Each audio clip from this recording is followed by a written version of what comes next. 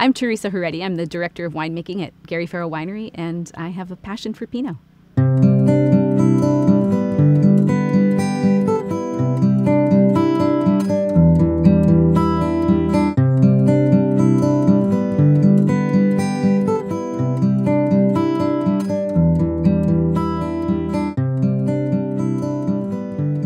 Pinot Noir is incredibly versatile, which is why it's so much fun to make. And we at Gary Farrell Winery have access to, 30 to 40 different vineyards. And each different location has different soil types. And therefore, the Pinot Noir that grows there has different skin thickness, different acidity levels. And so it makes it really fun to make Pinot Noirs that are expressive of the place because of those different qualities. Even stems ripen better in cooler climates, like out on the far west Sonoma coast, than they do in warmer climates. So I use different percentages of whole cluster depending on the climate and how the stems ripen. Clones as well. Some clones have thicker stems and some have thinner stems. So it really makes for a lot of fun when it comes time to make the wines.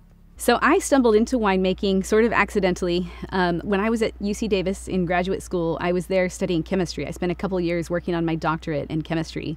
And I met these enology students, viticulture and enology students, because we were all teaching assistants for general chemistry. And there were 400 undergraduate students in the class, so there were 12 graduate teaching assistants. Each of us came from different departments, some of us from chemistry, some from viticulture and enology, for example. And so we started talking about, grading exams while talking about our different backgrounds and our different projects as well. And so when I was talking about my project, which was peptide synthesis, I was talking about what I was doing for that project, cancer therapeutics research, and then they started talking about wine. They brought wine to the grading sessions. And so they started talking about wine chemistry.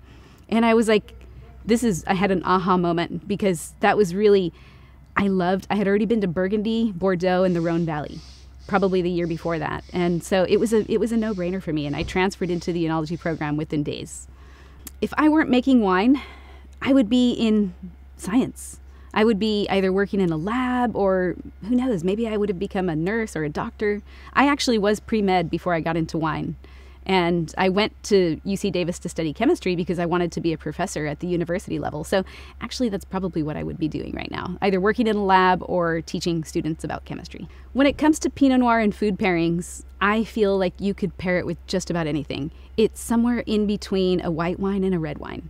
So you could have it with anything from seafood like salmon all the way to, a filet mignon or something like that. But I think because Pinot is so versatile, I think it's more fun to pair it with something that has some spice in it. I was a swimmer in high school, and a lot of people wouldn't guess that about me because I'm a small person, but I was a distance swimmer, first of all, and I love it. I still love swimming. And second of all, I don't think people would ever guess that I'm an audiophile, an audio geek. I'm really into audio equipment. And whenever I tell people and talk to people about that, they always are shocked because they don't meet many women who are into audio equipment. A lot of people say that Pinot Noir is really difficult to make. Now, I wouldn't say difficult necessarily. I would say it's very finicky and it's difficult to grow Pinot Noir grapes because it's thin-skinned and it doesn't like super cold, foggy, wet weather. So rain is challenging, hail is challenging. And I find it to be just really expressive of the place because of its thin skins. It's not a super tannic varietal. And you really have to dial in your winemaking with a lot of knowledge of the place.